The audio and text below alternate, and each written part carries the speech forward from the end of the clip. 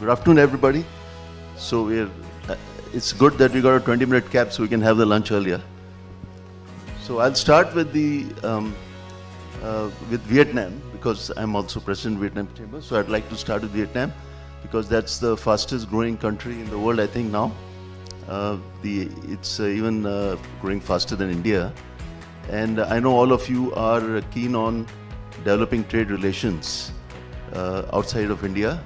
So we would concentrate on each country and the core sectors of these countries. So Vietnam is a very agro-based country, and they are number one, number two in many agro products like coffee, tea, rice. But surprisingly, they are number one in hard drives and number two in mobile phones. Also, the EV, they are the second or third largest EV manufacturer in the world, surprisingly. So they're one EV company called, I think, VinFast. They are entering India. So there is a big scope for our Indian industry to go to Vietnam and promote their products. So I will start with what do you think Indian companies can do to build their relation with Vietnam? Do you think visiting Vietnam is good, taking part in the trade show is good, or meeting your people when they come here? How would you like to recommend Indian companies to do business with Vietnam? Yes, sir. First of all, I would like to express my sincere thanks for the organizer of BLL. So I am here in the business forum, and I also very happy to meet you in this business forum. For Vietnam market, now we are very strongly emerging, and now we would like to do business strongly connection with India market, and I myself go India with many Vietnam delegates, and we can see the very potential partnership between India and Vietnam company in many field of sector like industrial machinery or agri-foods or seafood, textile, garment, many sector. Some of the sector we buy raw material and ingredients from India, and we finish product in Vietnam and re-export to another country. And the other sector we sell some kind of product to India. So very potential for business between two sides. We not only do in Vietnam, but also we do business in Southeast Asia, to Korea, to Japan, to Australia, EU, Canada, and US. So now like a global market, everybody very close together. And we have very good condition to do business each other, because Vietnam and India also have free trade agreement, and the tax between the two countries very moderate and very good tax. And for the business from India, if you would like to go to Vietnam, you can take part in the trade fair and exhibition. It's one of the channel. Otherwise, you can B2B meeting one-on-one in Vietnam. My association and my center also receive many delegates from India, and we do matchmaking one-on-one very effectively for you. In the exhibition, you can find many visitors, but for one-on-one meeting, you can specific your partner, and it's more effectively for you.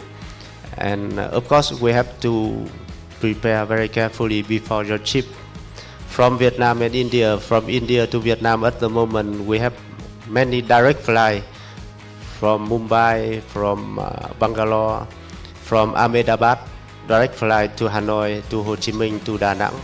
So you can feel very comfortable when you travel to Vietnam with very reasonable price.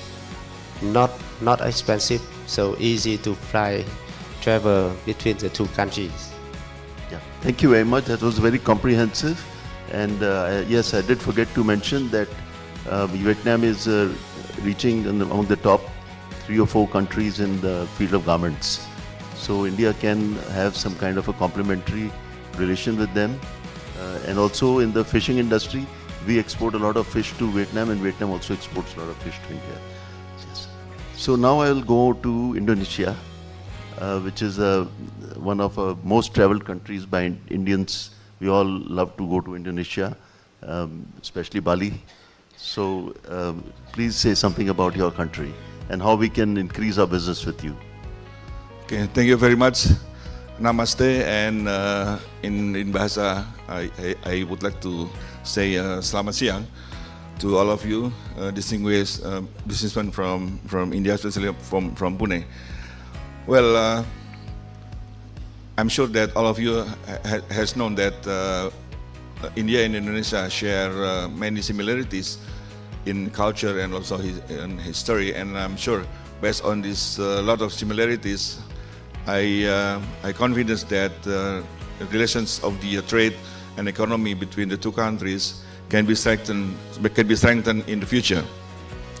So I would like to say a small thing about the economic opportunities that if you look at the data in the face of global economic challenges, India and Indonesia have demonstrated resilience and growth, and there is a lot of the opportunities between the two countries, especially if you look at the data that bilateral trade between India and Indonesia in 2022 has reached $32 billion, and the two countries has a trajectory reached that the target for the 2 years from now into 2025, hopefully $20 billion. So there is the huge opportunities for these two countries to strengthen this cooperation. And I can say to you that this growth is driven by from Indonesia. We export crude palm oil, coal, minerals, and rubber, and vice versa. Indonesia import from India, such as the refined petroleum products, maize, and telecommunication equipment. And besides trade, and also I would like to say about the investment prospect in Indonesia. Right now, there is various sectors that India all-round development aligns with Indonesian priorities, such as in healthcare, renewable energy, and digital innovations. And in Indonesia, we have a rich of the nickel resources, and from the nickel, this is the great opportunities to develop electric vehicle sector, and also this is offering Indian companies to invest with Indonesian investors. And part of the our Indonesian government efforts to develop electric vehicle sectors. Nowadays, India is on a transformative journey towards clean energy transitions, and in this base, Indonesian government invite Indian companies to explore this sector potential, particularly in downstream nickel industries. Indonesia, as the world's largest producer of nickel, is well positioned to drive the production of lithium batteries for electric vehicles. Move that I'm sure that this move promises substantial economic growth. And I would like also in this opportunity to inform you that next week, from 18 until 20 of October, there will be Trade Expo Indonesia 2023. And I'm pleased to extend invitation to each one of you to participate in this expo. Last year event in 2022, there is a substantial participation from India. And I would like to inform you that from the participation of the Indian businessmen in Trade Expo Indonesia, there was business deals worth of the 1.5 billion, and this number is the biggest during the Trade Expo Indonesia in 2022, and the second is from China and rest and from other countries. And for the Trade Expo Indonesia 2023, there is the diverse range of business sectors, including manufacturing, healthcare, and digital services.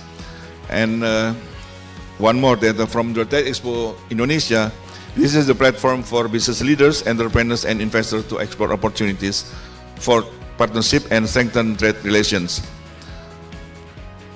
Last year, in India, robust participants with 420 business entrepreneurs, and this year, hopefully, around almost reach 600 participants from India. I think that is my short information about the opportunities to have a business deal between India and Indonesia. Thank you very much. Thank you, Mr. Madhub. Dr. Bharat, thank you. Dr. Bharat, you're doing your consultancy and you are aware of a lot. So what do you say to all our Indian entrepreneurs about how they can increase their international trade? Yeah, so I'll touch upon Africa as a continent. So first thing is, Africa is not South Africa. A lot of people I meet confuse Africa with South Africa. Africa is 54 different countries with 54 different policy environments and 54 different cultures. And if you, just to understand the enormity of Africa, if you put India, China, the US, the Eastern Europe and the Western Europe together, that's the land size of Africa. 60% of the world's arable land, about 70% of the world's platinum, say half of world's cobalt, lot of resources in Africa. About 7 out of 10 top performing economies in the world are from Africa. And that makes Africa as the last frontier, if I call it, for business and trade. We have seen Africa resurgent in last 2 decades. We have seen Africa becoming one of the prominent destinations. The trade of India with Africa has touched close to $100 billion, which is huge. Lot of opportunities into agriculture equipments, agriculture implements, inputs, healthcare products, even into affordable housing is one of the major areas where a lot of work is being done. Agro-processing is another area which is taking up. So a lot of opportunities. What we benefit as Indians is, we call it as the AAA technology, the affordable, adaptable and acceptable technologies for Africa. We have gone through the same evolution process in our technologies as the Africans are going through. So, and I'll just end it with an anecdotal story. We had a group of about 40 African businessmen into Indore, which is my hometown. And we took them to industry visit. We took them to few processing industries. One of the equipment which was very basic, one of the lady looked at it and said, how much does this instrument cost? And this was a very basic instrument which was fabricated within the same city. So he said, this is roughly around $500, might be, and another transportation cost added to it. So he said, oh my God, can I buy it right now? Because I was going to import this from Italy at a price of around $7,000. So that's the advantage that we have. Italian products do not know what power outages. Our products know it. So morning somebody was talking about Jugaad, and I always say this: what we call as Jugaad, the world knows as innovation. So I think that's something that makes us a preferred partner for Africa. Lot of opportunities and a lot of open landscape for business there. Thank you. BLL. So glad to be part of BLL.